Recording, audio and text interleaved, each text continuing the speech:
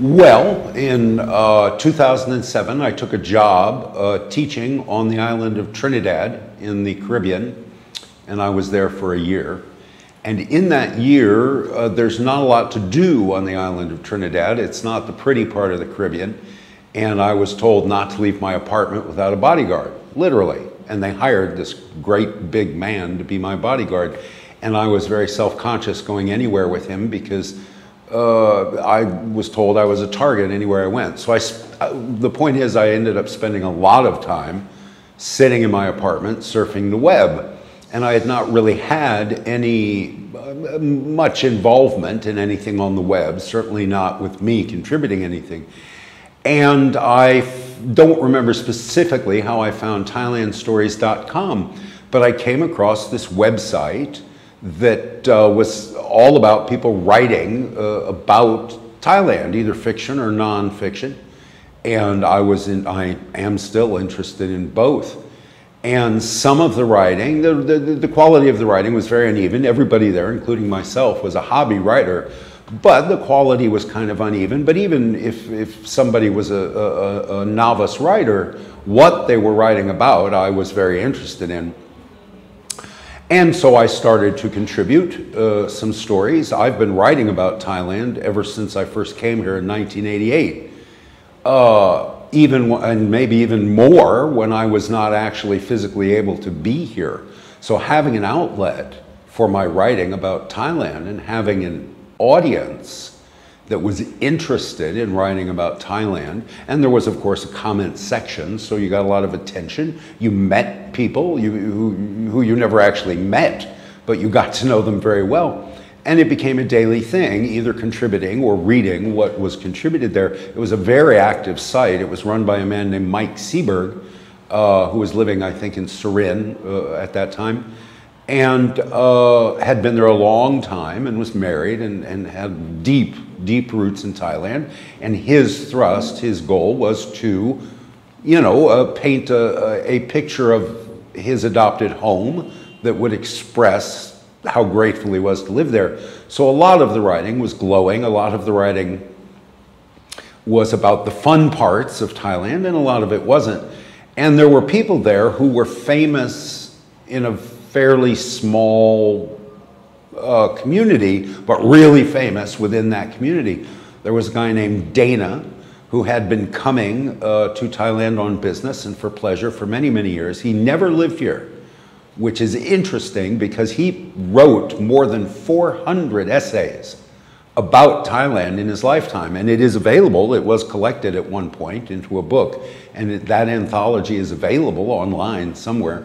And he never wrote under any other name than Dana. And that was his real name, but he never revealed his last name.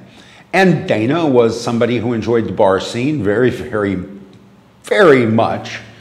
And he wrote very detailed, loving descriptions of his encounters and his adventures, particularly in Pattaya. He just adored Pattaya, and he knew every street corner, every bar. And he was a very opinionated, large personality, a small man with a very large personality. And this was,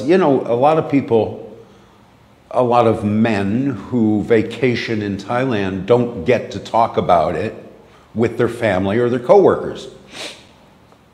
And this was thailandstories.com became a place where guys got to talk about it.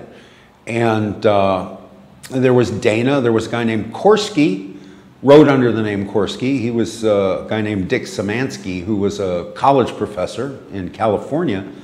And he was a geographer by profession. That was his PhD. And he got to travel a lot as a geographer.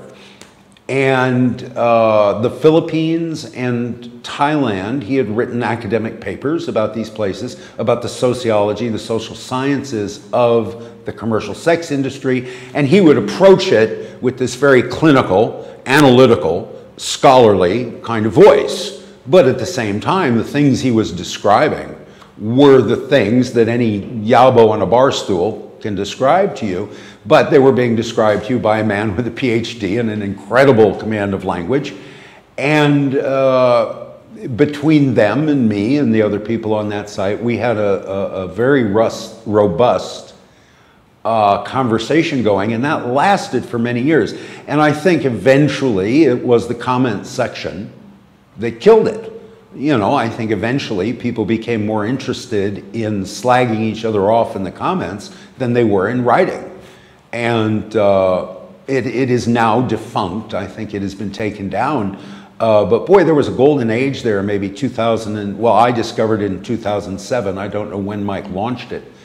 But between 2007 and maybe 2010, 2011, that was a really happening site. I was active in thailandstories.com and the reader submission section of the Stickman blog.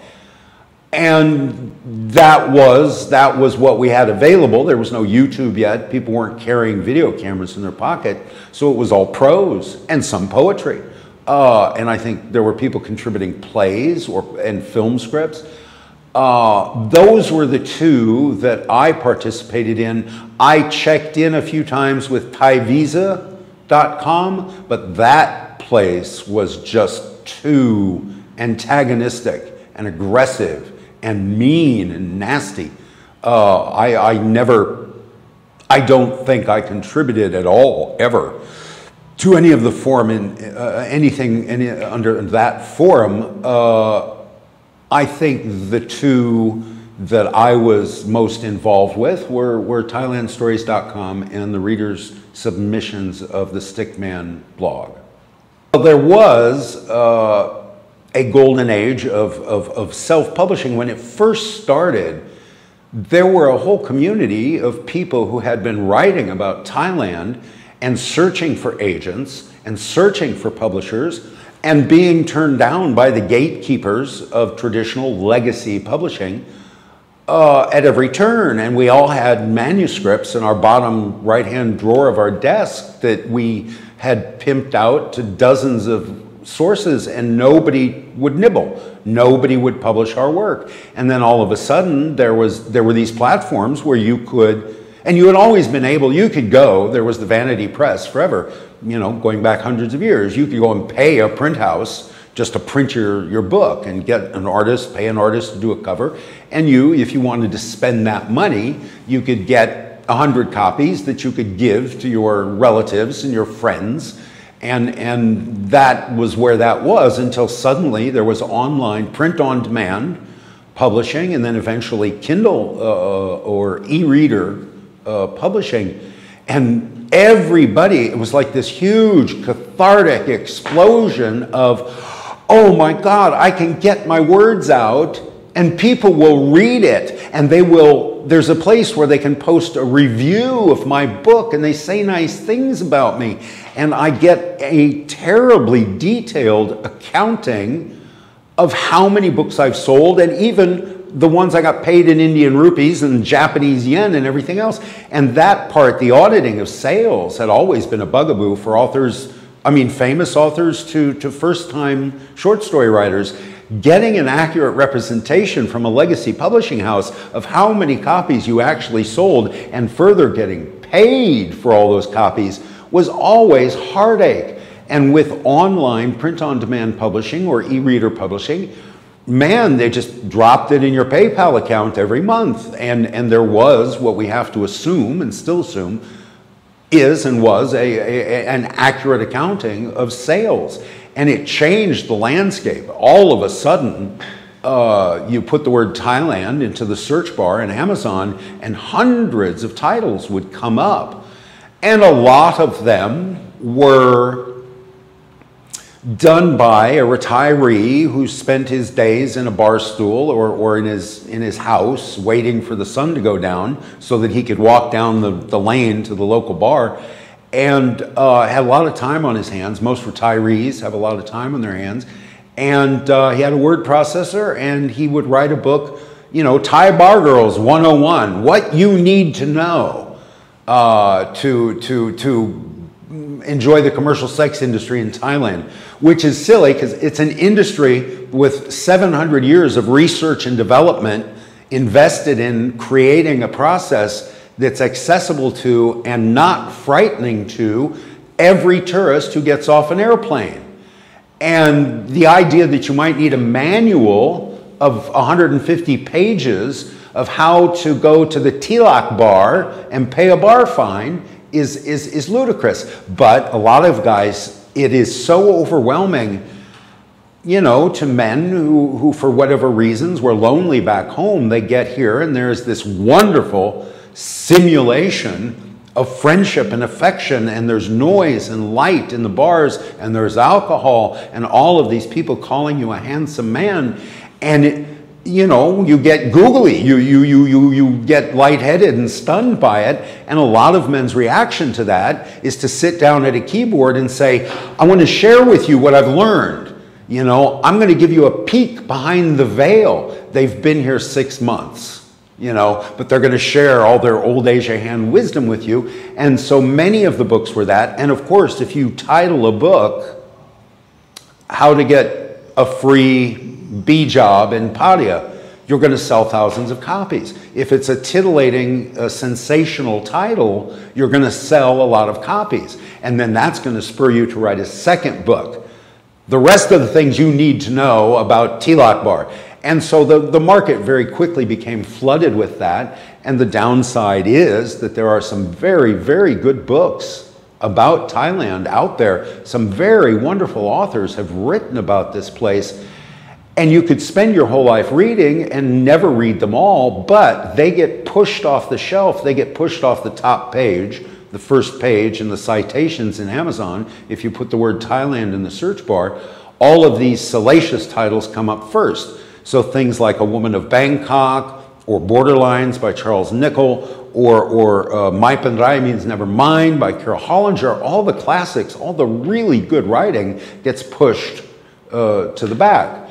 And that's an unfortunate side effect of the democratization of the publishing industry.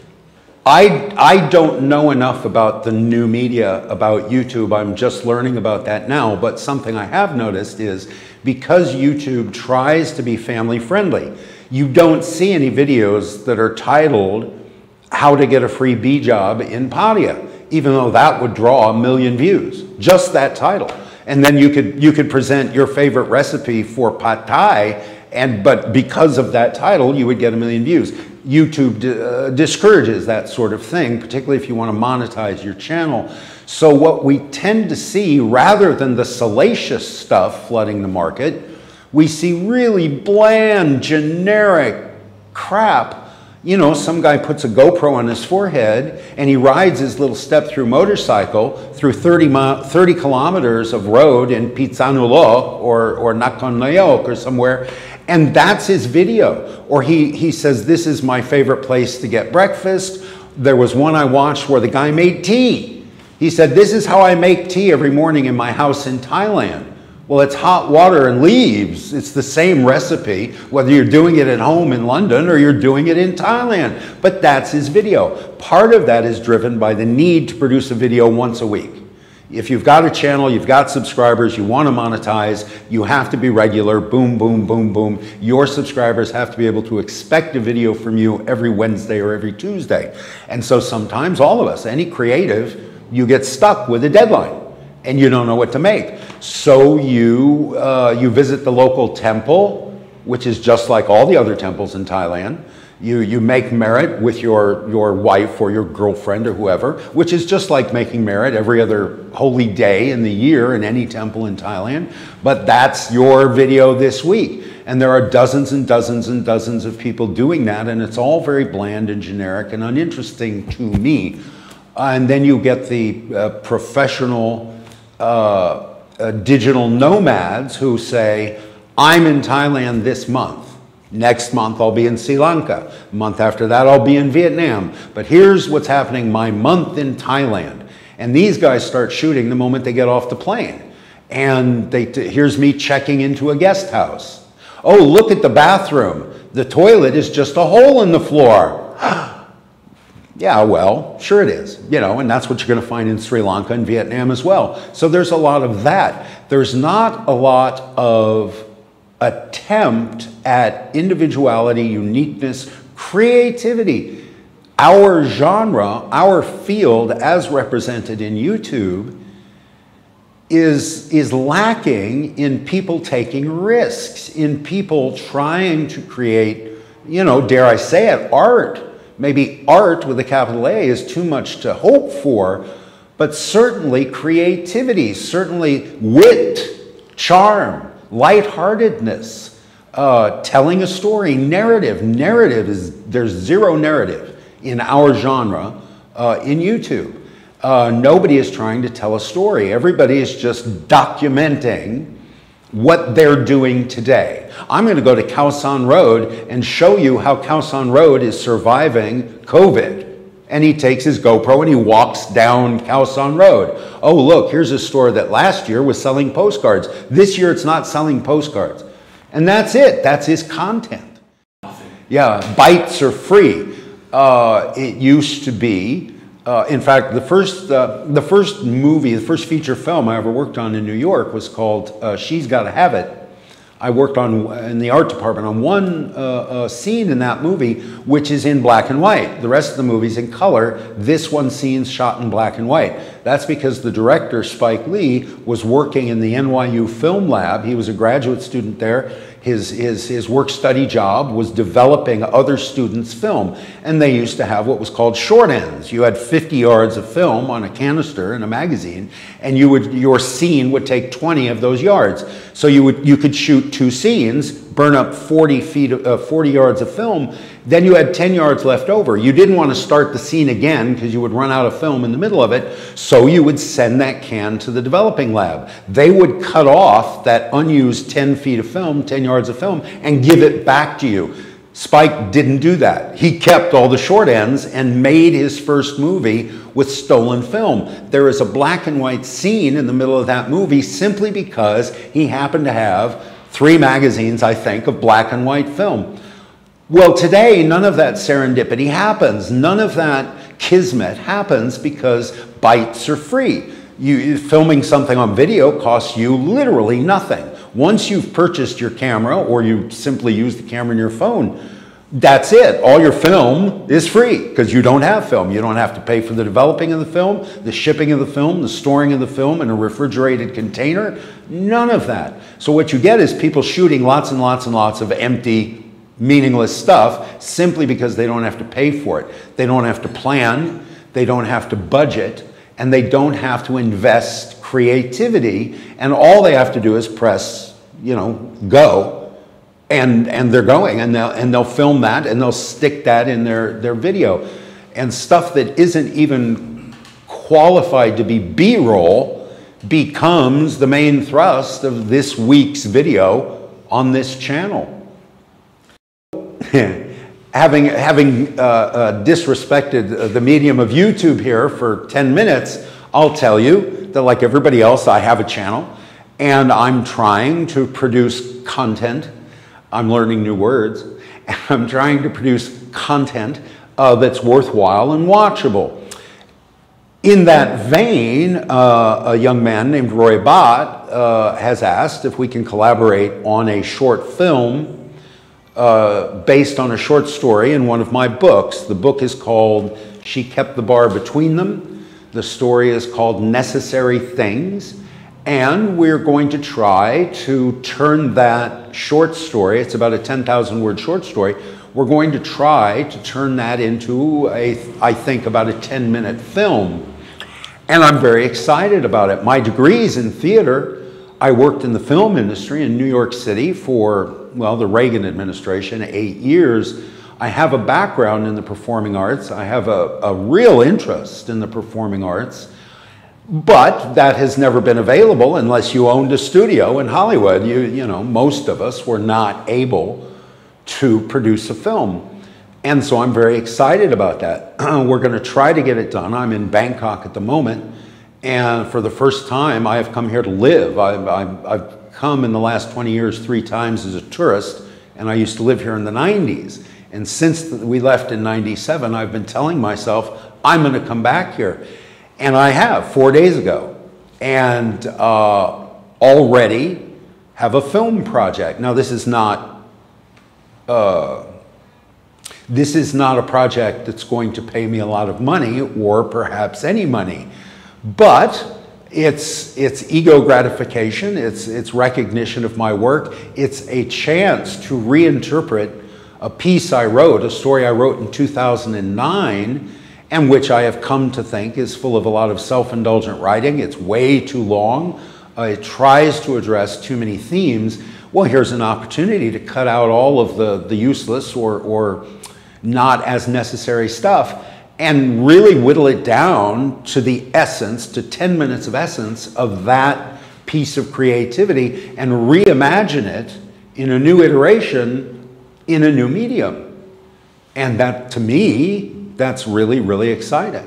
And I am grateful to Roy Bott, and I'm grateful to YouTube. I'm grateful to the age we live in. I'm happy that I have lived long enough to see a time when amateurs can really get their teeth into stuff and create content.